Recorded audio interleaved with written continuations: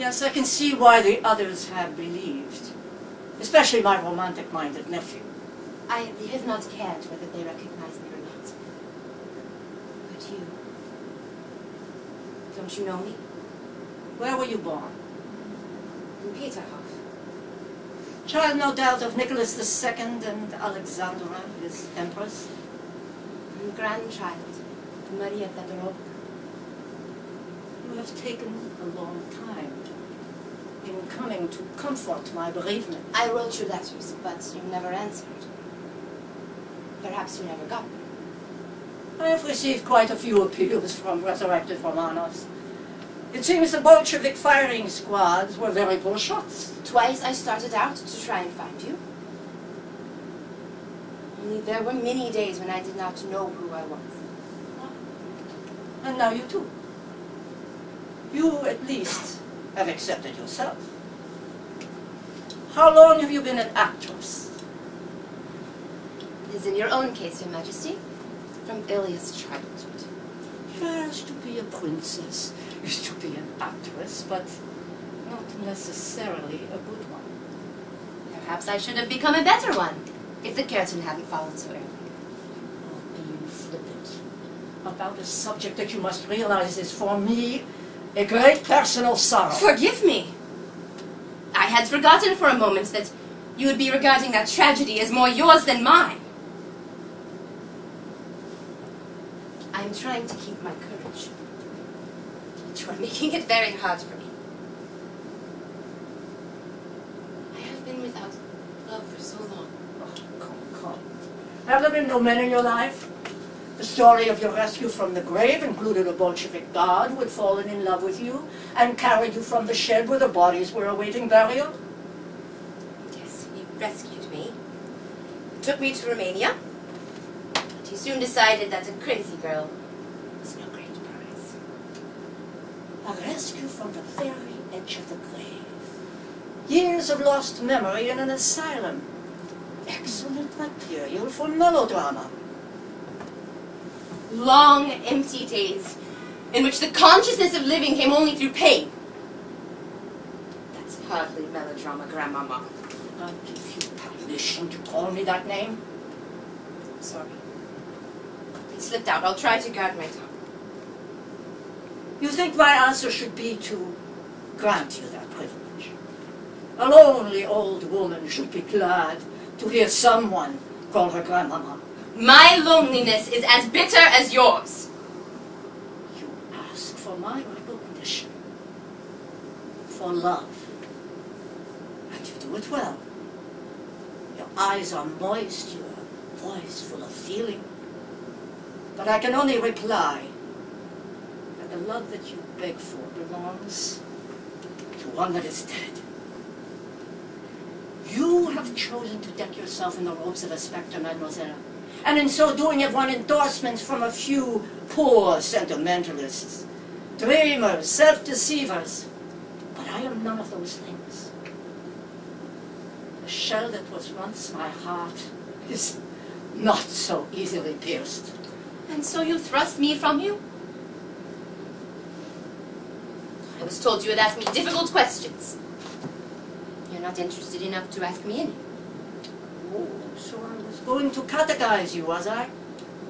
Is that what your business associates told you? They mean nothing to me, these men, nor the millions of which they dream. Ah, but they have told you about these millions. Oh, yes, they have told me. And did you not say that a Romanov may be butchered, but may not be bought? That should have been your answer. If your blood were truly Romanov, you would not let yourself be a cat's paw for Bunyan and his crew. Tell me to whom these millions should be given. I will give it. Perhaps then you will believe me. Easily said. You must have the money before you can give it. And you cannot get it until you first obtain my recognition. Yes, you are hard. You're showing me your fighting face. The wounding words barbed like arrows. I remember hearing Father say that you were the greatest fighter the family has known since Peter the Great. It was at the time You and Mother quarreled over the necklace. Part of the imperial treasure, but you wanted to keep it for your lifetime. Who told you this? But there must have been plenty who knew about it. Rasputin from the beginning. Alex aired all her grievances to him. You wore them with your last court dress. The red velvet one with the long train. Well, did you see my portrait? Or did someone describe me to you? It's strange. I only remember the large outlines or the little details. It was one of our worst quarrels. The Winter Palace. My private room. The snow falling outside the double window panes. Alex had herself announced formally by one of the lackeys. Her Imperial Majesty. Thought to awe me with a title that had been mine for many years. I was sitting by the fire, my jewel box on my knees. With that pompous nonsense, I didn't even get up. I didn't even trouble to get up. I don't know why I'm telling all of this to you. My father took the side of my mother. They even called in the Chancellor, and they were all lined up against you. You kept Figgy's jewels. How did you learn to call the great Catherine's Figgy? You always called her that. And sometimes we'd give the same nickname to Marie, because she had such an eye for the men. Olga used to tease her. Stop! I forbid it. I forbid you to bandy those names. They are my sisters. I can speak of them if I choose. Imposter. You call me that! Yes. And I want it stopped. If you have any decency, I want you to end this masquerade. I will pay you. I will pay you more than those blackguards. Go away! Leave me. I am offering you money. Go away! Please! Oh, you're not giving up, are you? So it was not enough. To have suffered all that. The cellar, the asylum, the cruelty. It was necessary that I should also meet you again. Like this. Excellent, excellent. Tragic scene of despair. Oh, you are forgetting nothing, are you? How can someone who has suffered so much have so little heart for suffering?